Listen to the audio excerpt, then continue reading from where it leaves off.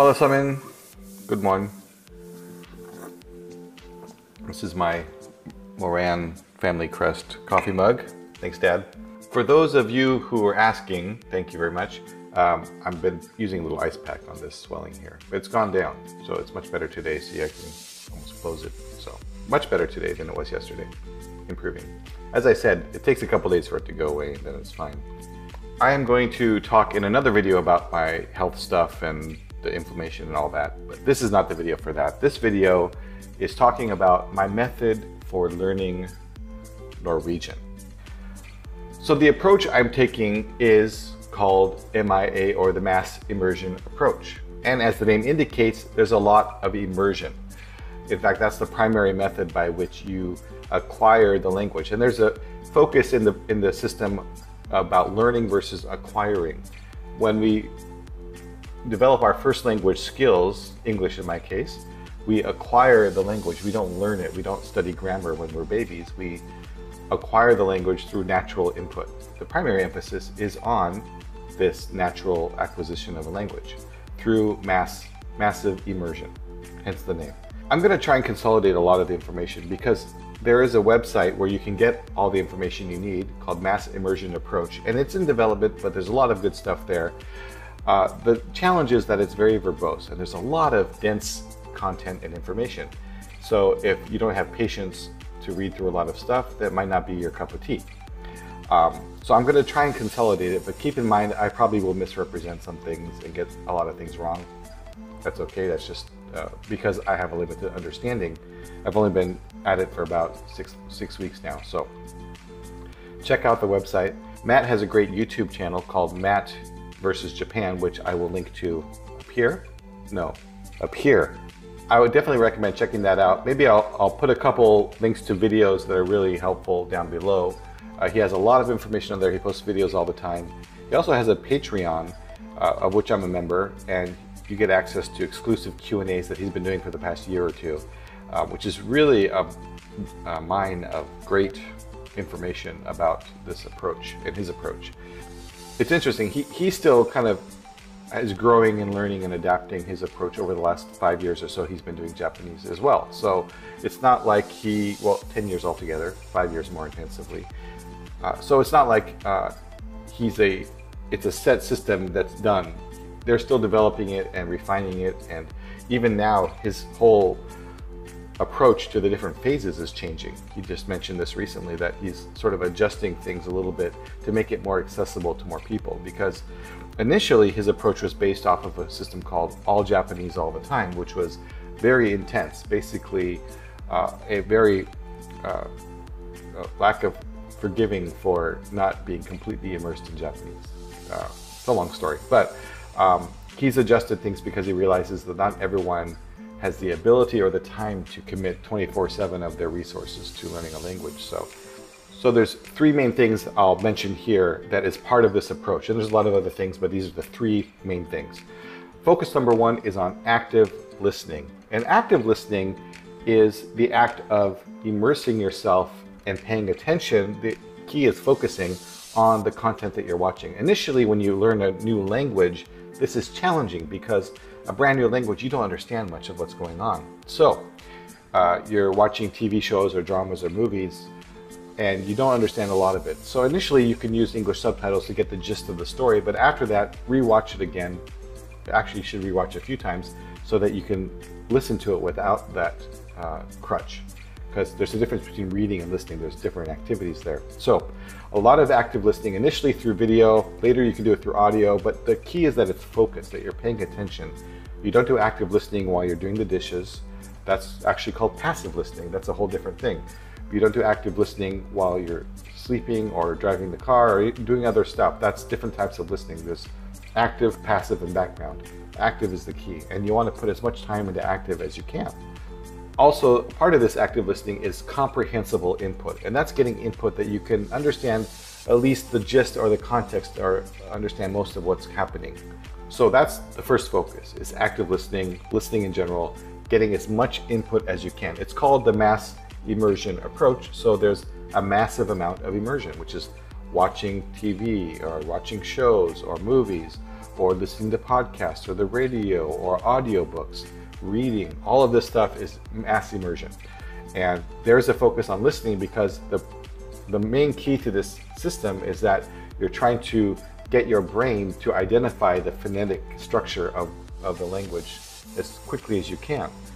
Just the same way you learn language as a baby. You didn't learn it by studying grammar or vocabulary lists. You learned it through your brain identifying repetitive sound structures in the language. And that's how you learn the language when you're a child. So the same approach here.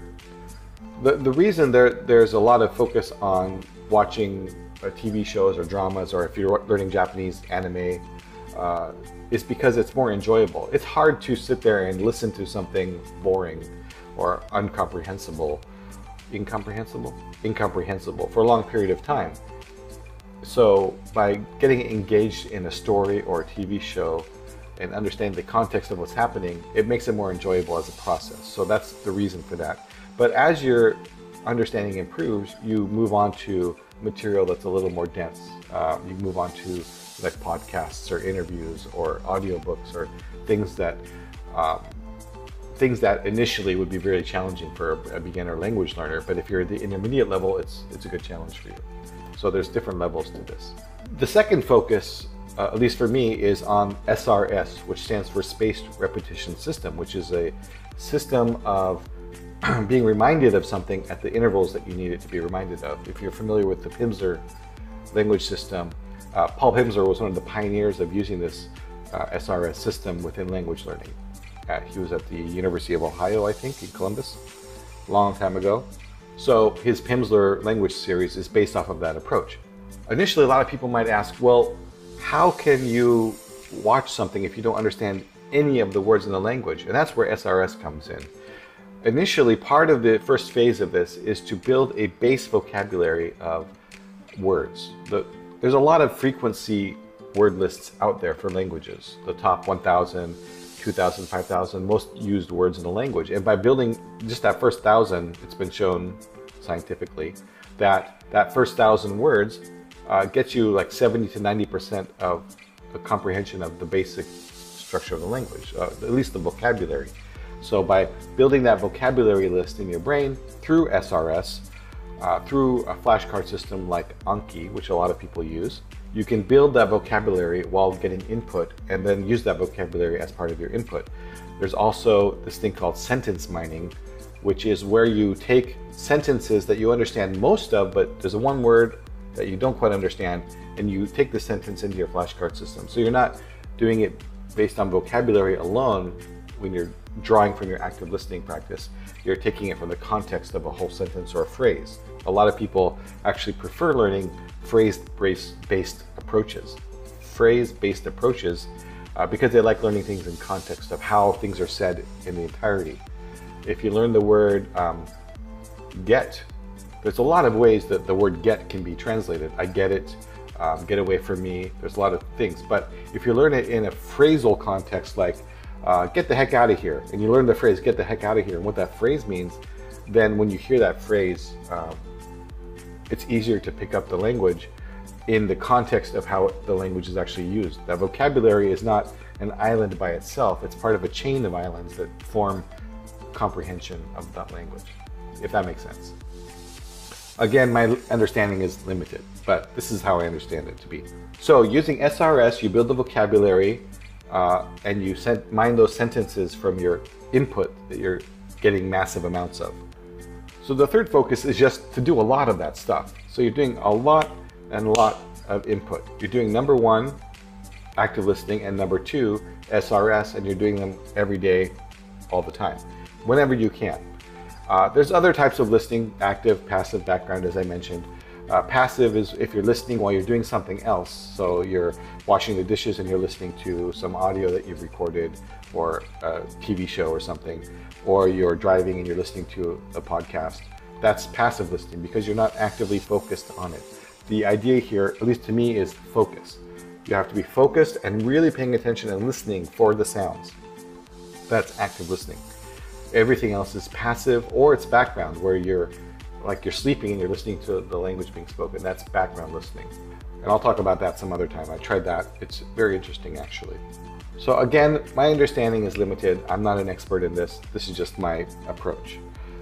So I've been doing a lot of input with Norwegian. I've been watching a lot of TV shows and watching them repeatedly with the subtitles initially first, or I'll read a summary of that show and then I'll go into the show and just try and focus and listen.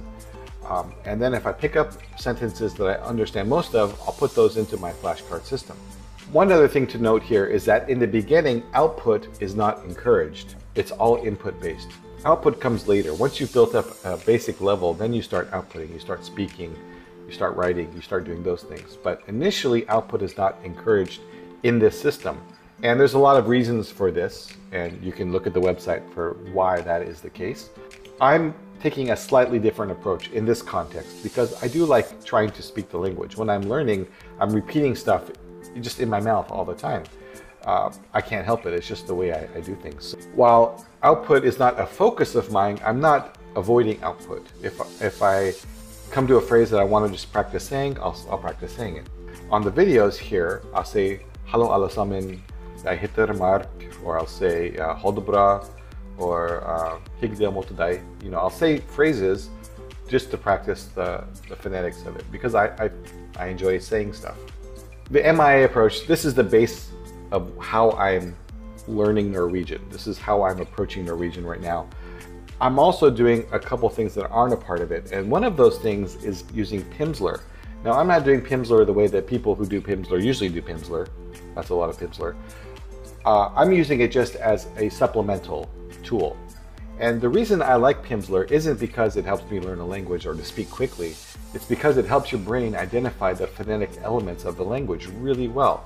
It helps parse those sounds out for you because of the way that it introduces those to you. Now, it's a speaking-focused program, and you can approach it that way, but I approach it more as a listening practice.